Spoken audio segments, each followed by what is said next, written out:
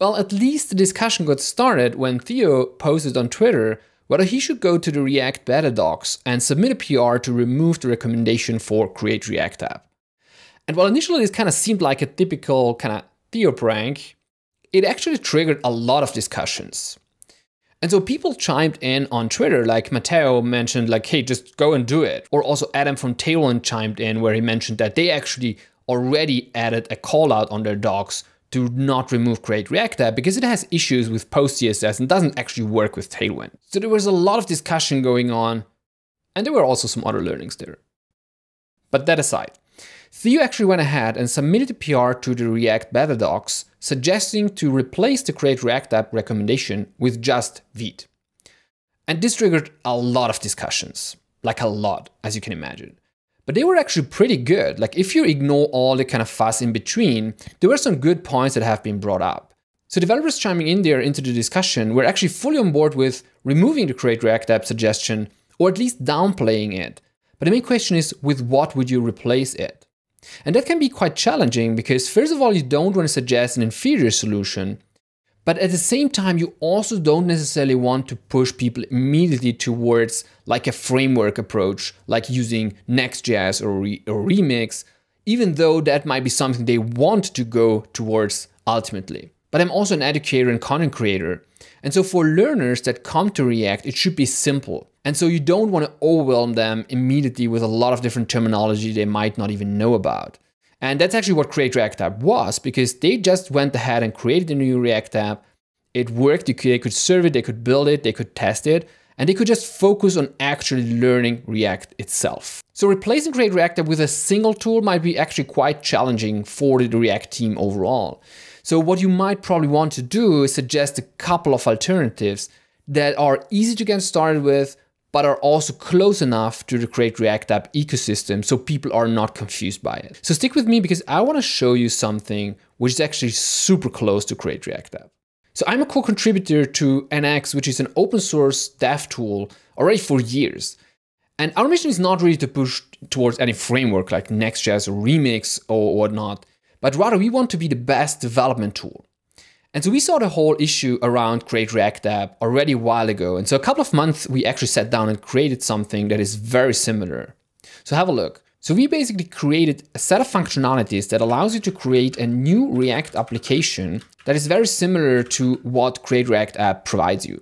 So all you have to do is provide this preset React Standalone. And so when you launch this, it asks you for the bundler. And while we recommend Vite as the default, simply because it's so modern and fast, you can totally also go with Webpack. So for the purpose of this one, let's go with Webpack so we are near the Create React App setup. And so what you get here is a setup that is very similar to what Create React App would provide you. So you have this source folder, there is already a component in there just so that we can have something as we serve the project. And to serve it, we simply do npm start, and this will open a Webpack server then and serve our app at 4200. And so everything works as usual. So we could go ahead and just customize this. Let's go here in the Nx welcome component and say, hello there, Create React App. If you switch back, obviously live refresh works and we see now the result here. And the same thing holds for running builds and testing. So you just run npm run build, and similarly npm run test would run jest test in this case to test your application. So what would happen if we choose Vite, which to be honest, is my preferred option. So if in the initial selection box we choose Vite, you would get the exact same code structure as we had before. So the same source folder, app folder here, but with the difference obviously that now we have Vite configured here. So how does the serving work? Exactly the same way. We just run npm start. Now you can see here Vite kicking in, it's super fast. And so again, if we switch to our browser, you can see here it's being served up. If we go to our Nx welcome component here and add in here Create React App, obviously the live refresh is the very same way. And also the building and testing works. So you can just run npm run build.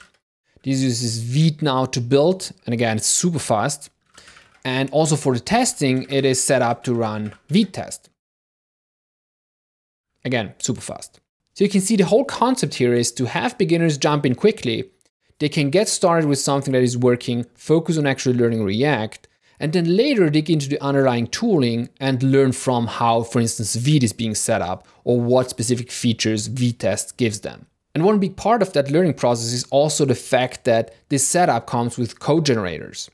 So for instance, what I can do here is in our Vite setup, go and add Tailwind for my project without actually having to know how to set that up.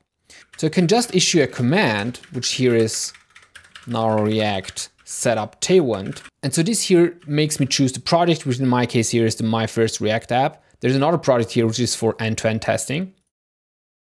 And so this would now create the post CSS config for me. It would create a Tailwind config for me and set up the styles in a way that it works already with Tailwind.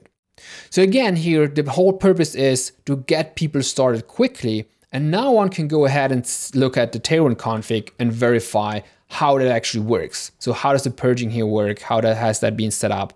What does the post CSS config look like? And they're just ready to go. So having seen that, I think that we can all agree with Theo there that using Create React App or suggesting Create React App as your choice in starting your React project in 2023 might not be the best way to go.